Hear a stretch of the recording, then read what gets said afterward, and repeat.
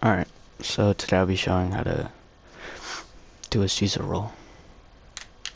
So, first step is you want to know how to do momentum dribble, which is this move. Oh, this move.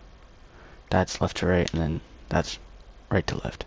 So by doing that, with the ball in your left hand, you just want to hold R2, which is turbo, and then flick right on the right stick, and then on the left stick you want to go northeast, it's like 2 o'clock. You should get that animation. And for the same thing, but you just want to go like 11 o'clock on the left stick if you're going from right to left.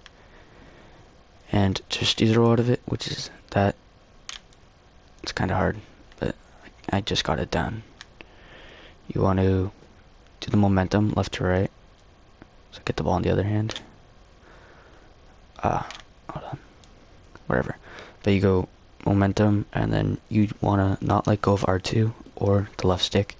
And on the left stick, you want to rotate from 2 o'clock to 6 o'clock clockwise. You should get that